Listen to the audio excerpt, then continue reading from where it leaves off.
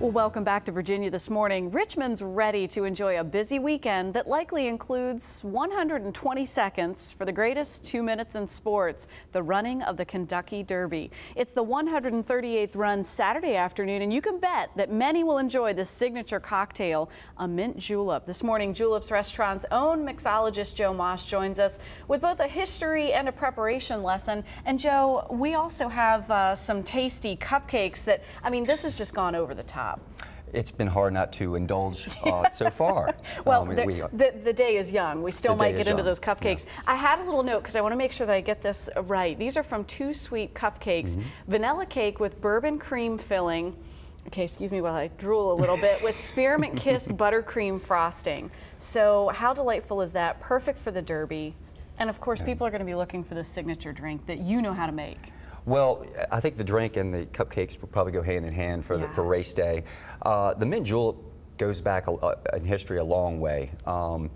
It was first known as basically a sweet drink, and then it's actually derived from a Persian word that describes it as rose water, and it was used as a vehicle for medication.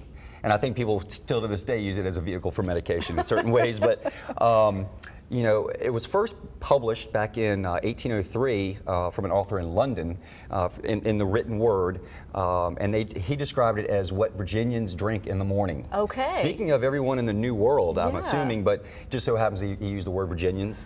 And since then, it's kind of spread from Kentucky with a U.S. Senator named Henry Clay. He brought it to Washington, and since then it's kind of gone up and down the eastern seaboard. And now with race weekend coming up, the first leg of the Triple Crown, you know, it exemplifies this time of year for horse enthusiasts.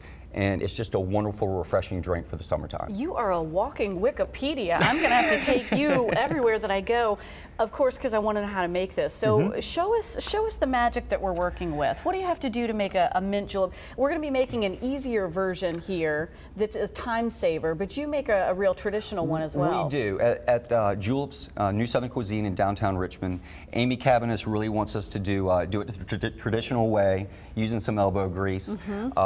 We actually make the simple syrup using boiling water, a lot of sugar cane, and then you have to kind of shake it up, let it sit for a while, let it cool, and then when you make the drink the traditional way, you actually use the muddling tool. You get in there with the simple syrup and the spearmint. So it's time consuming. It can be messy, and you know, with this new product, sticky, I actually tried this last night in iced tea, and it blew me away.